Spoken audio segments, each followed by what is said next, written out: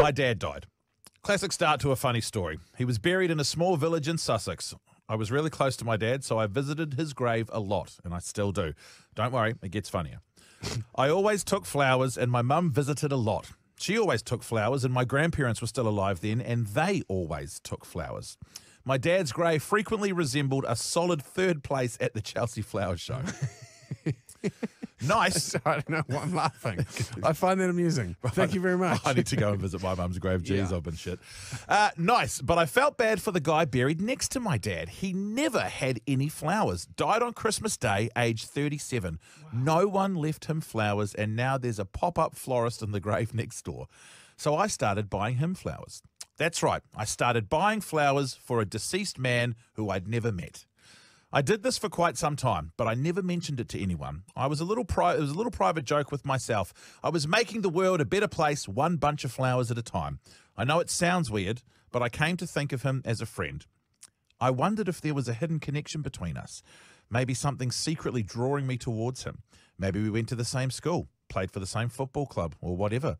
So I Googled his name, and 10 seconds later, I found him. His wife didn't leave him flowers, because on Christmas Day, he murdered her. Oh, my God. I was told it got funnier. After he murdered his wife. After he murdered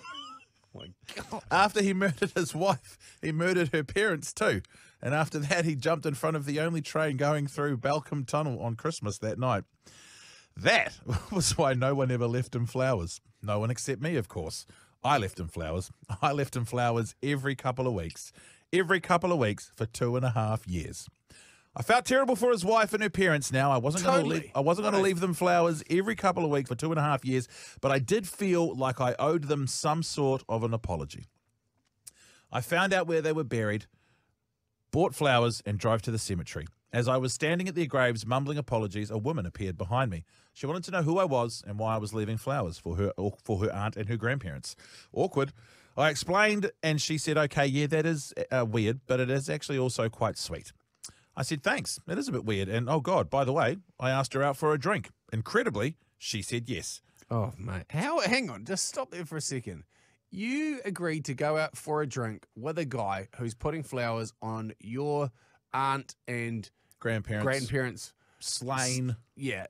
Grave sites because he felt guilty for putting them on your murderous uncle. I know what you're thinking. Why didn't he just take the ones from the murderous uncle's side and just transfer them over? Could have saved some money there.